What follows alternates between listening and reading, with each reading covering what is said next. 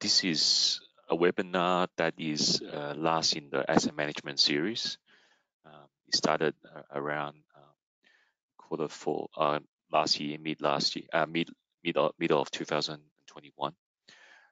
So today we'll be talking about key components of a robust rail owner operator O&M agreement.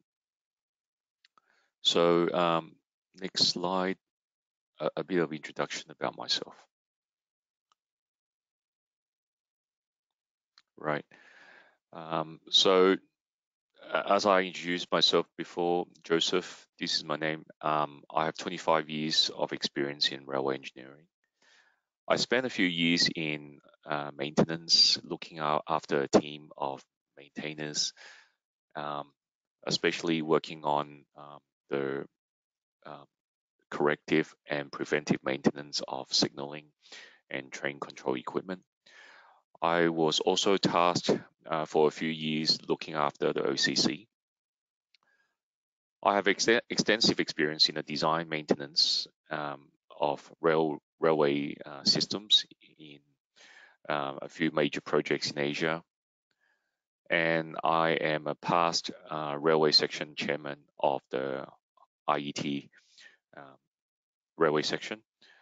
And I am also a pioneer of asset management for WSP Asia. So now I'll let Tim introduce himself. Thanks, Joseph. Hi, my name's Tim Aldeburgh. I'm a technical director based in Singapore. Originally trained as a structural engineer, and having delivered several multidisciplinary rail sector projects, I got involved with asset condition assessment and asset management. I've worked extensively in Europe and Asia for transport assets, highways, bridges and railway infrastructure and railway systems. But I'm still, I guess, a civil engineer at heart. So both Joseph and I hold diplomas from the Institute of Asset Management, which gives us a good grounding in ISO 55000 and other requirements in the asset management field. I'll hand back, Joseph. Thanks, Tim. So why this webinar and why is asset management in Asia important? So in many parts of Asia, our railways are 30 to 40 years old. Not like European railways or American railways where their age is, some of them are like 50, 60, others are almost 100 years old.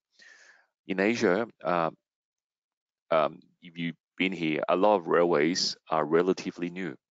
But having said that, the assets, especially the electrical, electronic, mechanical assets, once they are around 15 to 20 or even 30, they are very old.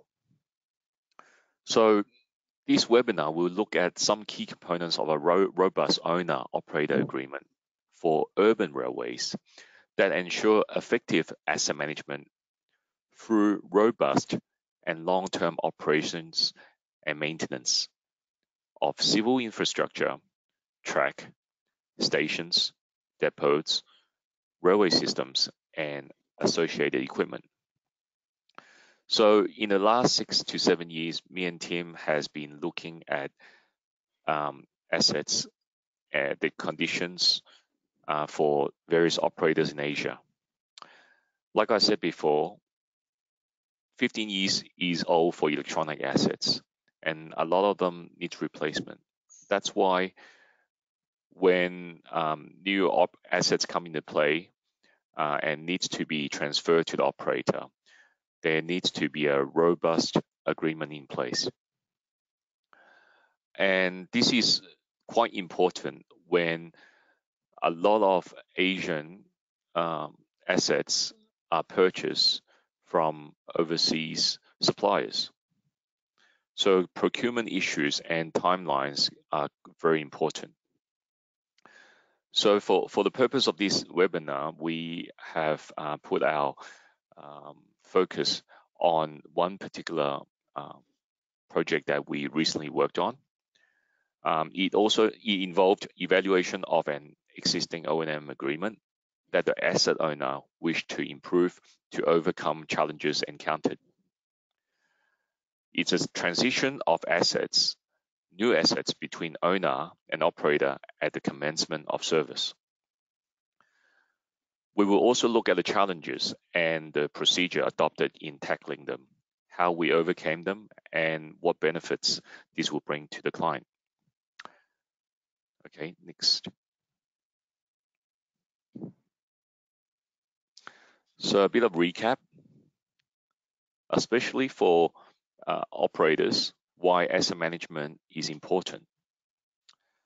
When you operate a railway, financial performance is paramount.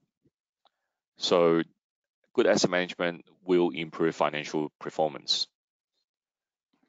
It will give you informed asset investment decisions.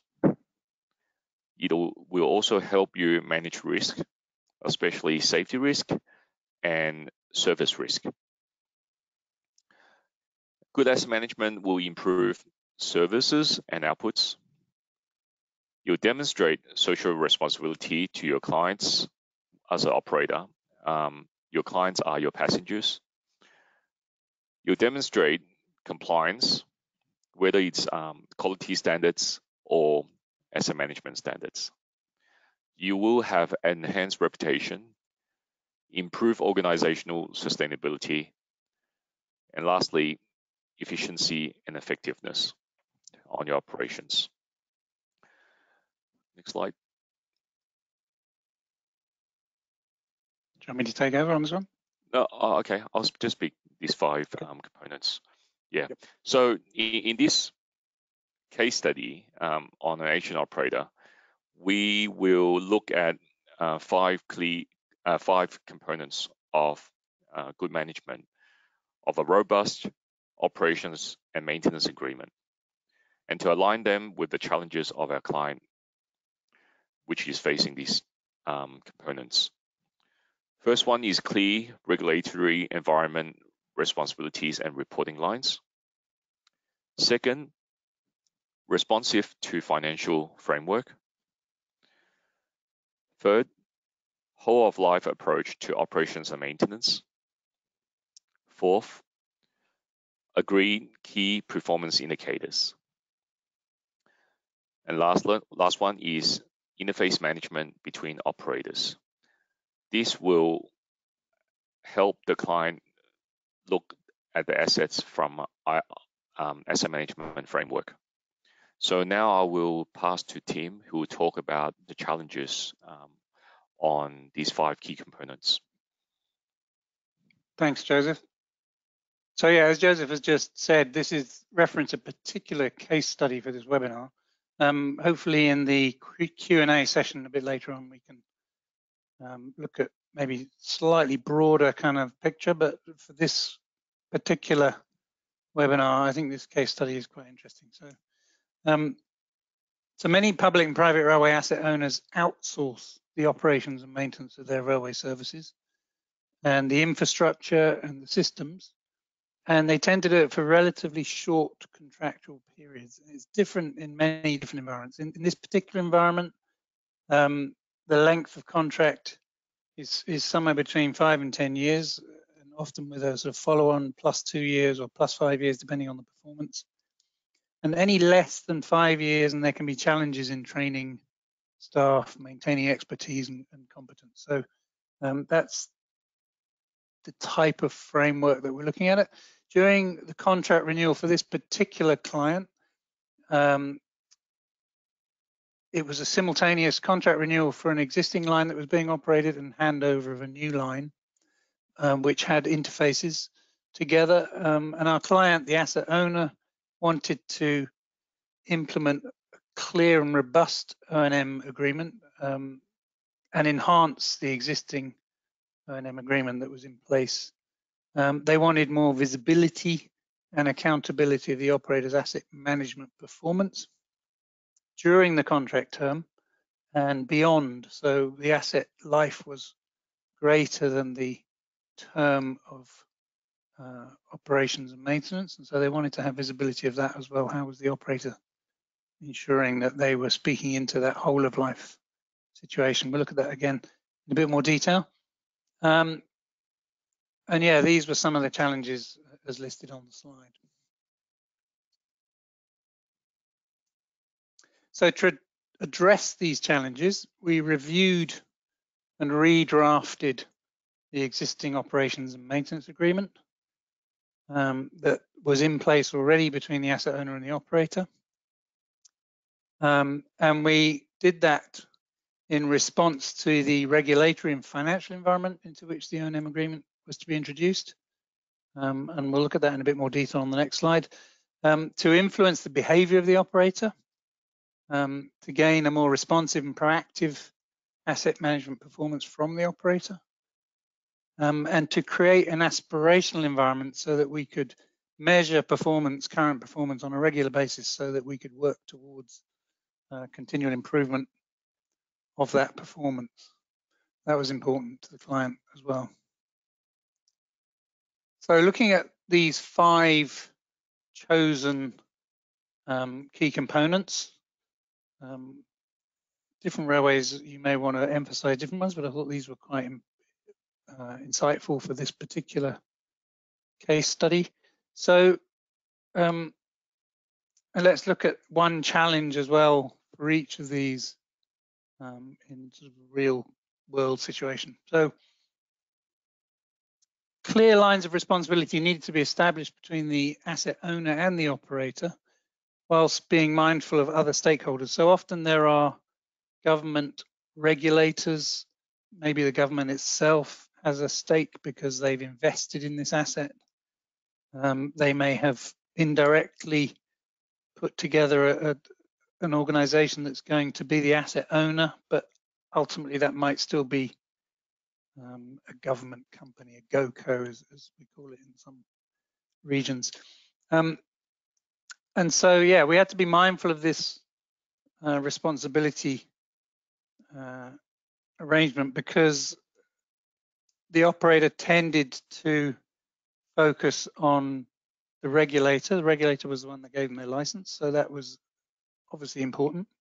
So, but we wanted to clarify in the agreement between the asset owner and the operator how the operator must report. And that might seem obvious, but it's not always, and the operator may want to determine for themselves what they're going to report to the asset owner. The asset owner may wish to have a different set of information being reported. So one challenge was the asset owner had limited visibility of how the operator chose and assessed the competence of their subcontractors.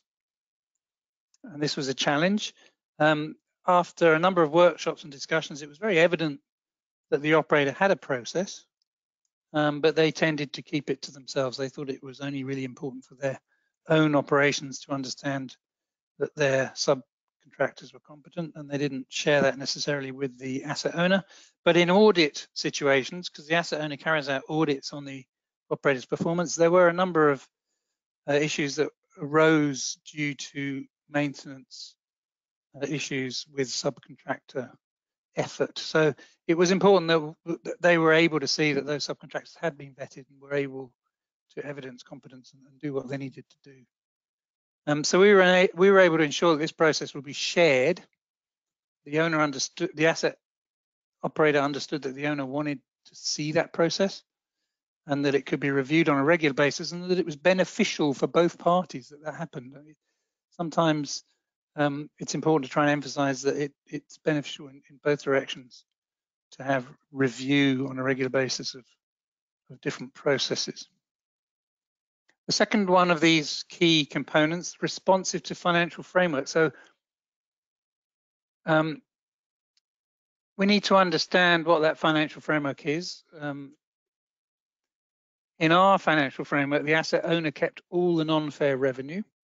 Non-fare revenue could be from advertising, from naming rights at the stations, from other potential sources as well, and the operator kept all the fare revenue. And the agreement needed to address adequate compensation for operations and maintenance activities. So in some railways, there isn't sufficient income purely from the fare revenue to finance the operations and maintenance, and therefore there has to be a realistic financial framework to ensure that there is sufficient money. And so there were agreed payments for specialist maintenance and capital expenditure, CapEx we call it here, so that the burden didn't fall on the O&M operator. And then the assurance that necessary third-party agreements are entered into. So for instance, if you have the ability to pay for your ticket with a credit card, then the operator has to enter into an agreement with banks, basically, to ensure that that payment is facilitated. That may not seem like a maintenance issue, but it's an operations issue. And it's obviously a customer experience and customer support situations. And then the asset owner needed advanced visibility of specialist maintenance. So in order to ensure that specialist maintenance was paid for by the asset owner, the operator, the asset owner needed to be confident that the asset had been maintained prior to that specialist maintenance in the correct manner. So all that needed to be written into the agreement and visible, and the operator needs to understand how they would report in order to make sure that that was clear. And then meaningful incentives and penalties. So again, we'll look at that in the KPI section here, but KPI being key performance indicators. But again, if you understand the level of income that your railway is receiving, then and how much it's costing the operator to operate the railway and to maintain the assets, then you'll understand what level of incentive to set to actually make that sufficiently of interest to be a target for the operator. So to address the challenge here, and here I've got this asset owner needed advanced visibility of specialist maintenance. Specialist maintenance responsibility lay with the asset owner, and they would be compensated in turn by the government, who were the ultimate asset owner, to ensure that this railway was available within its urban environment. And therefore, we needed to ensure that not only in the annual maintenance reports, but also maybe 5 yearly, because some of the specialist maintenance doesn't happen that frequently. There needed to be a way that the asset owner could see when that was going to be coming, so that they could secure the funding necessary. It obviously takes time to secure funding, and they need some time to do that. So that was very important to the asset owner in this situation. So financial frameworks, very important for the operations of railway. The third one here is a whole of life approach to operations and maintenance. As I said at the beginning, some of these terms are only 5 years, maybe a little longer, 7 years in some franchise scenarios in Europe. And so the operator is only really responsible for those assets for that period of time. So we wanted to encourage a master planning approach so that we could see that the operator was considering carefully the full life of the assets. Some assets, like power assets, rolling stock, signalling, you're talking about 25 to 30 years, maybe 35, some of the power assets. Obviously, some of the other systems, some of the comm systems, and down to 7 years maybe. And so you've got a variation in the asset life, but you want to ensure that there's a whole of life approach to the operations and maintenance. So we need to make sure that the current agreement permitted the operator to report on an annual basis their maintenance plans. We wanted something a bit more enhanced so that the asset owner would have visibility. So, this was a challenge we helped to address. The operator should indicate life cycle maintenance within their annual plans, and also with what we called a master maintenance plan, which would, at the beginning, when the assets are handed over from the construction into operation, it was important to make sure that that was captured. So let's move on. So the fourth one then, key performance indicators. So again, it was one of the key parts of what we did for this operations maintenance agreement was to ensure the right key performance indicators were proposed and implemented, that it was possible to actually calculate them from the data that was captured within the system. And we put in place a hierarchy of KPIs to ensure senior management were engaged, that they were realistic and measurable. And obviously there's often a period of 6 months where you're measuring them and then resetting them to make sure they're realistic for your particular railway. And that they were competent, the operator needed to be competent in evaluating the data to present the KPIs. And then we looked at an incentive and penalty framework that would be of interest and sufficient to ensure that there was a responsive performance. And that was one of the key elements of what we did for this particular asset owner. Finally, then, the interface management between operators. Again, on this railway, as with many railways, there are interchange stations. It's a challenge on every railway to make sure, particularly as well, between the systems. So there's a lot of systems interface, as many of you railway engineers will be aware. And in this particular railway, there was a shared depot scenario as well, where a depot was shared between 2 lines, and therefore some of the assets within the depot used for maintenance were shared as well. So it had to be very clear who was maintaining them and what they were being used for and who was responsible for them. So we addressed the challenge here. At interchange stations in particular as well, we had to ensure that there was a set of drawings for every station with the interfaces marked clearly on them and a description of how that was going to be dealt with in every situation. So just to summarize then, so that we've got a bit of time for Q&A, the resulting benefit to the client once we addressed the challenges aligned with these 5 key components were improved visibility of outsourced maintenance during the contract period, a more responsive operator who was going to report KPIs on a regular basis so that it could be seen how they were performing and with incentives to ensure that those KPIs were met. Evidence of maintenance approach to assets beyond the contractual earn-in period, greater accountability towards the asset maintenance and operation, and the ability to evidence improved performance through those KPIs.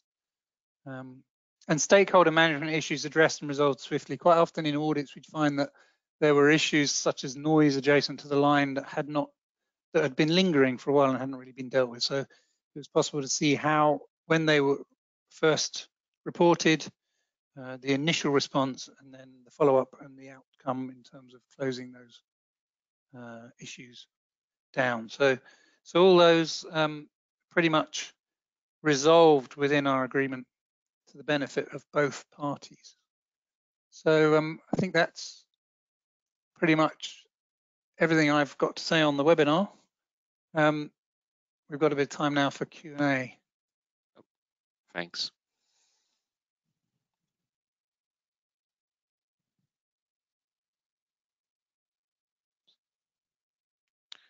So Q&A number 1.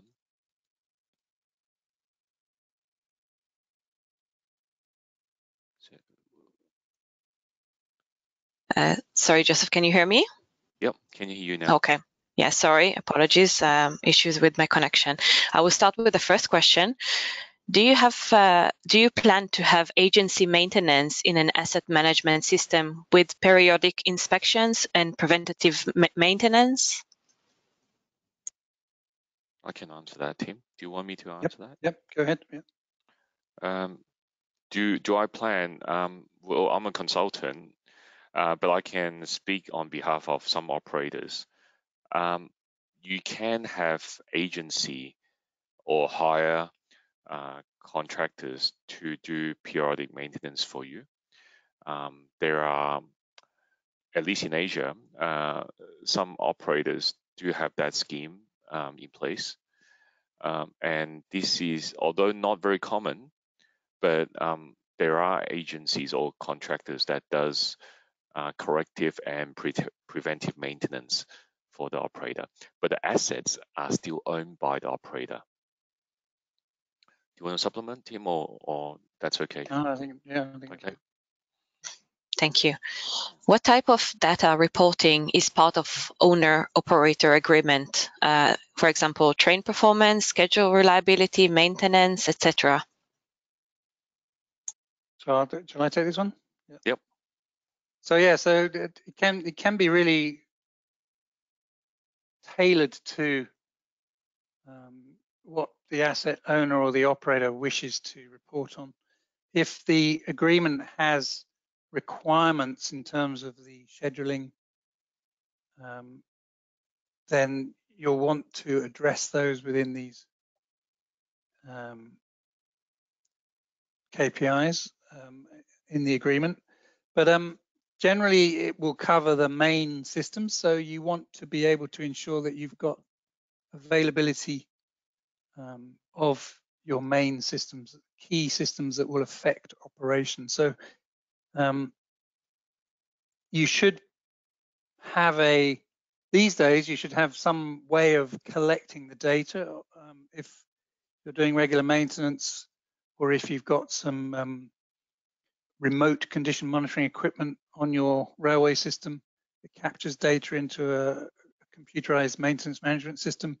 All that data is available, hard or soft, to calculate train performance. Train performance often based on mean time between failure or distance between failure. With assets, power assets or signaling assets, again, you're measuring the frequency of failure potentially. So you can put all of those in the agreement. You also have customer related key performance indicators that you'll want to measure as well. So, and you'll be, as I said in my webinar, you'll be running the railway if it's new for a period of time so that you can assess where your benchmark performance is, because it'll be different for every railway in every environment. Different environments throughout the globe have different issues that they need to deal with. So you need to be realistic about setting those performance levels. So yeah, so it can be anywhere really. Yeah. Thank you. There is a next question is a question and also a comment, so it's a bit long, so please bear with me. Is there a specific reason for only going with the 5 and a 10-year contract, as this really doesn't allow for a value for money option based on a comparison of 20 or 30 years contract with life cycle models, etc.? A short-term contract means that the O&M costs will be much higher based on being able to recap such items, or as mobilization over a much shorter period, and on short term there is a lack of being vested in the process. Shall I take this one? Yeah, please do.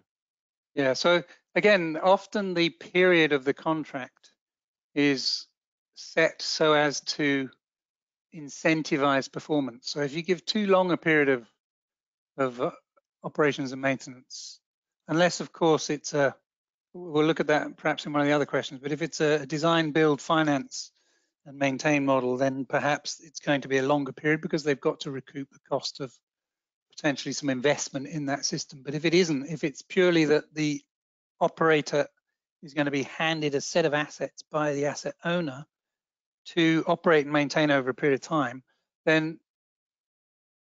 the 5 to 10 year period has been set to basically say after 5 years, it's a bit like a rental agreement. I want to be able to evaluate whether or not you're performing well, and if you're not, I might want to get someone else to take over these assets from you who can perform better. Or I might incentivize you by saying, I'll give you a 5 year plus a 5 year contract. So if by the end of that 5 years, I'm happy with your performance, I'll give you another 5 years. And yes, it doesn't match the life cycle of the assets necessarily, but then since the asset owner is taking responsibility for some of the longer term specialized maintenance, the operations and maintenance agreement really only requires preventive and corrective maintenance during regular operations. So you're trying to set a period that's realistic, but a period that also incentivizes good performance. And that's why you don't give a period of 20 or 30 years. You'd have an incumbent that if they weren't performing would be difficult to improve upon. Yeah. Thank you. I will take the last question.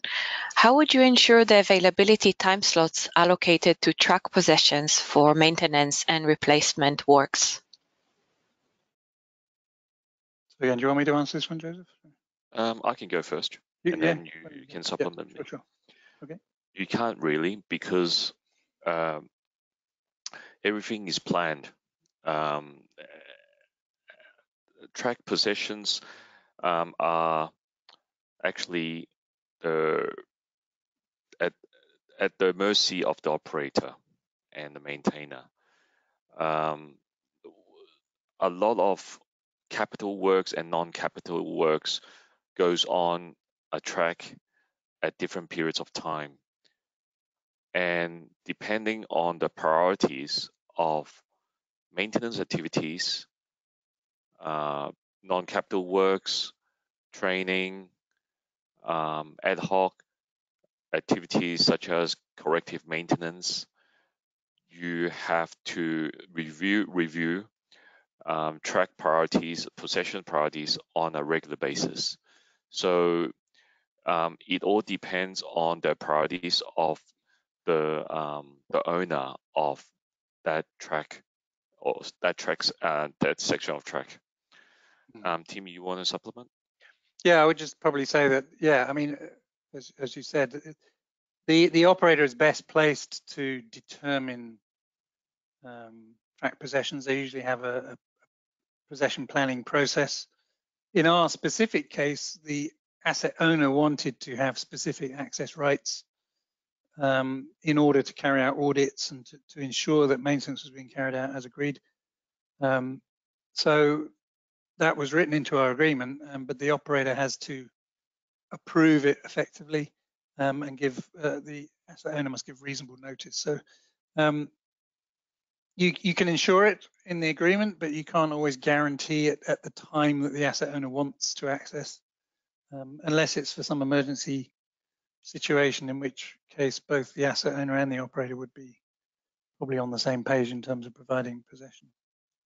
But safety is also really important. So a lot of possession planning has to take a real process to be sure that it's planned in advance, that the location on the track is understood, that the risk issues are understood, and that